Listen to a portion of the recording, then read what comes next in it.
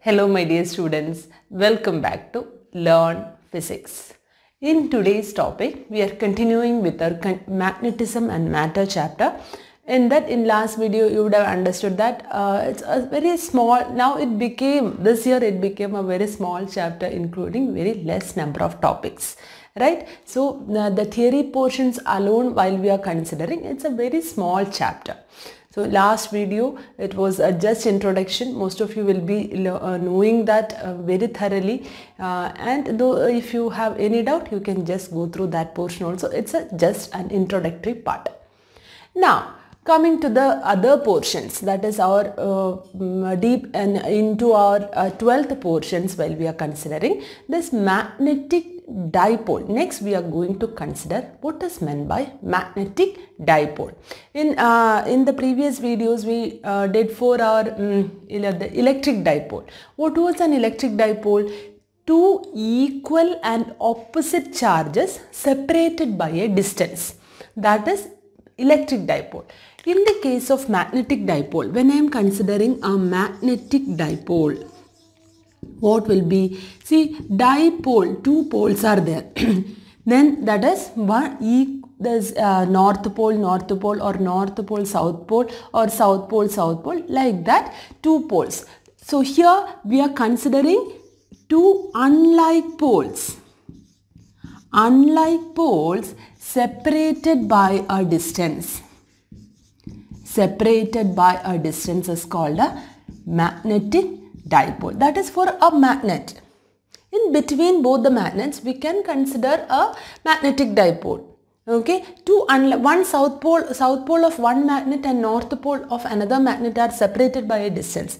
That also we can consider it as a magnetic dipole. So two unlike poles separated by distance, that is called a magnetic dipole. You can compare always this magnetism with your electricity. Okay, electrostatics which we learned. This is magnetostatics and electrostatic, that comparison you can do. Okay, so this is magnetic dipole. So what will be magnetic dipole moment? Magnetic dipole moment is the strength of one end of the pole, or these two unlike poles of equal magnetic, see, magnetism should be equal. Well, we are considering these two unlike poles. Two equal unlike poles we should consider. Equal unlike poles means equal amount of magnetization. M value should be equal over there. Okay, magnetic pole strength. Magnetic pole strength should be equal and unlike poles separated by a distance. Here magnetic dipole moment. So here I am considering one pole having magnetic moment M and another pole having magnetic moment M separated by a distance 2L.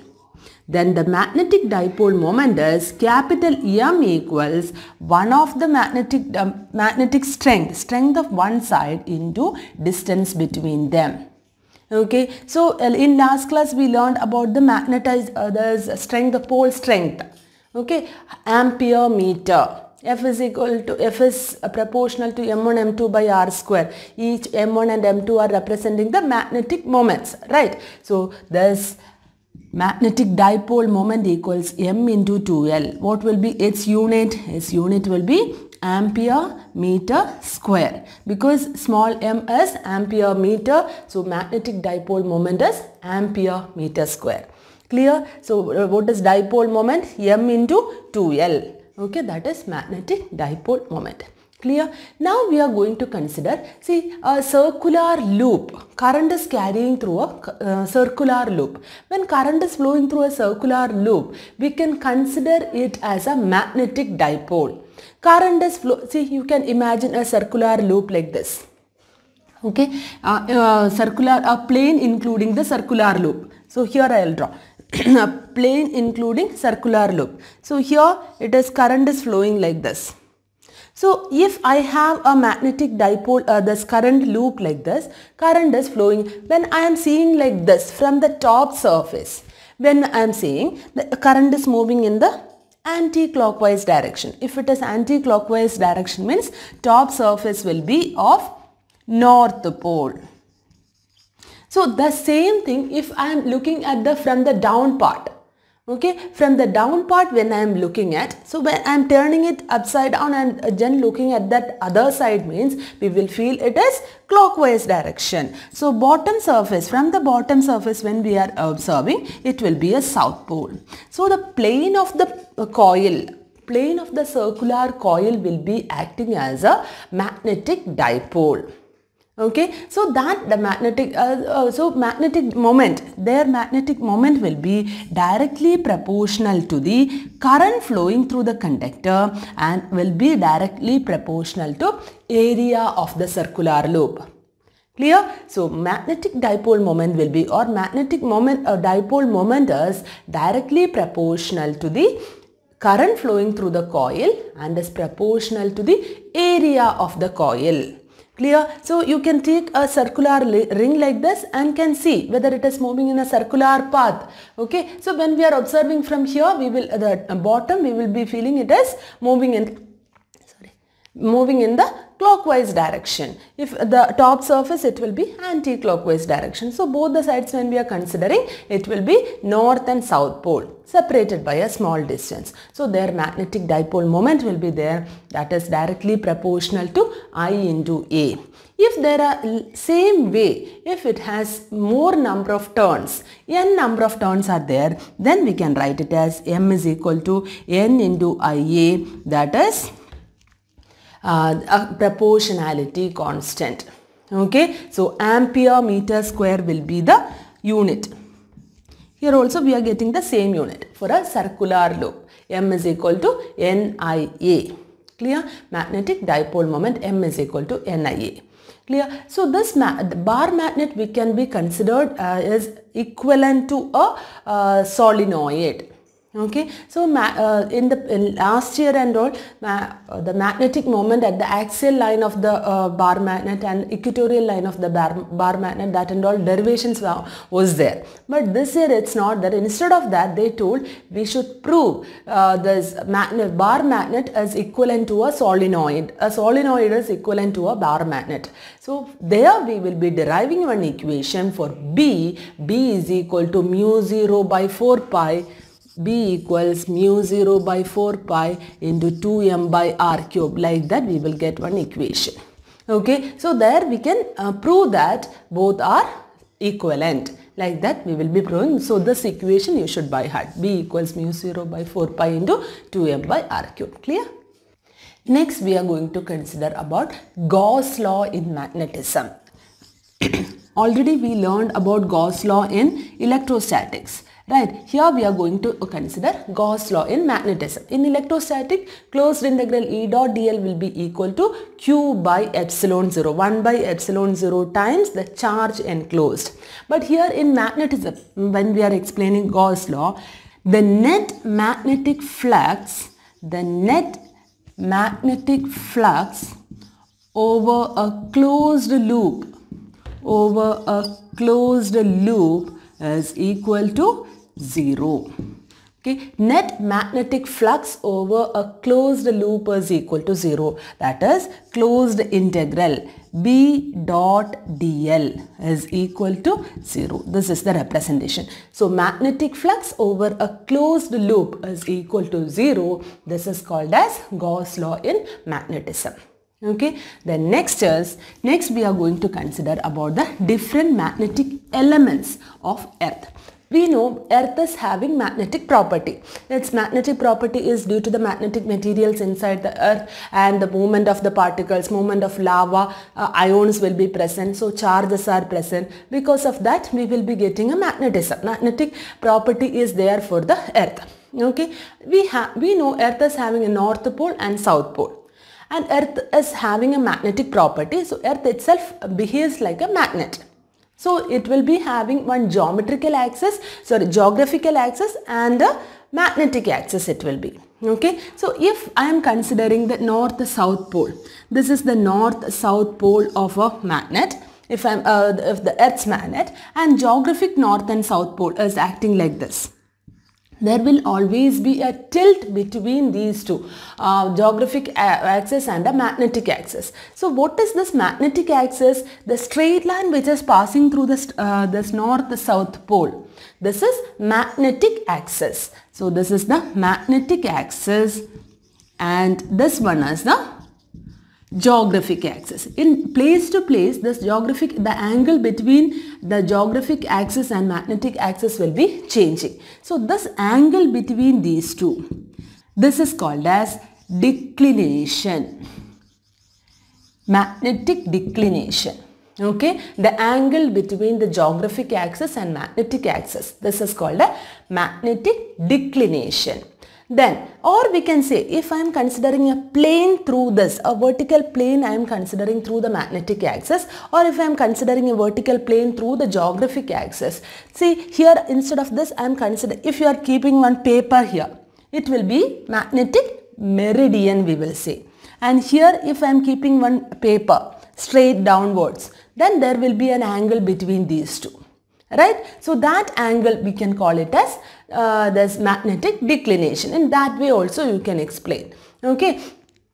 So geographic meridian, if I am considering the plane, we will say it is geographic meridian and magnetic meridian. If we are considering the axis, it will be geographic axis and magnetic axis. Okay, so anyway that angle is called as this declination. Then next is magnetic inclination. So if I am considering a horizontal, see what will be the direction of Earth's net effect of the magnetic field is acting like this. Okay, I am representing it as R. Net effect of the magnetic field. And if I am considering a straight line through the magnetic axis, horizontal line if I am considering through the magnetic axis, and this is the net resultant effect of the magnetic field of Earth. Okay, then the angle between these two, this is represented as dip or inclination. Okay, so if I am considering that is one of the magnetic element, Earth's magnetic element, and dip is another one, a horizontal axis when I am considering for the magnetic meridian and the resultant of the Earth's magnetic field. Okay, so these two, the angle between these two are called as magnetic inclination or dip. Next we will say it as horizontal component of Earth's magnetic field. I told you, we will be getting a magnetic field like this, right? Net effect of magnetic field will be through this angle. Then this R will be having a horizontal axis and vertical axis. Right? So if this angle is theta, then we can write this as cos theta, R cos theta, and this is R sin theta. Or I can say if this is delta, I can write it as R cos delta, and this is R sin delta. Which is the horizontal component? R cos delta is the horizontal component. Okay, clear? So this is what about the horizon. These three are the magnetic element, Earth's magnetic elements. Okay, declination, dip or inclination, and horizontal component of Earth's magnetic field. So next we are going to consider some of the terms related to this magnetization. Okay, so magnetism, related to that, M represents magnetization. Magnetization. Okay, H, intensity of magnetic field. Intensity of magnetic field. B, total magnetic field. Chi is magnetic susceptibility. This is chi as magnetic susceptibility. Susceptibility. Okay, so these terms you should be thorough, and the relation between these terms. Okay, here B equals mu, B0 equals mu 0 into H. This is in the free space when we are considering B0 equals mu 0 into H. Or in terms of B, what will be B? Mu 0 into H plus M. Okay, here magnetic susceptibility is the property to understand how much magnetism will be, or magnetic properties will be there for a material. Okay, suppose if I am considering an alnico, or if I am considering iron, So what will be, how much magnetic property will be there for that material? To understand that, we will be using magnetic susceptibility. Okay, so these are the equation. B0 equals mu 0 into H, or this M is equal to net magnetic moment by volume, that is magnetization. Okay, net magnetic moment per volume is, unit volume is magnetization, H is intensity of magnetic field, and B is the total magnetic field acting, and B equals mu 0 into H plus M, and M equals chi into H. That formula also there. Okay, some of these formulas you should by heart. Okay, so that's all children from this chapter. So in next class we will be discussing some more numericals related to this. Okay, clear? So I hope it is clear for you, and if you like the channel, please don't forget to subscribe, like and share. Thank you for watching. Bye.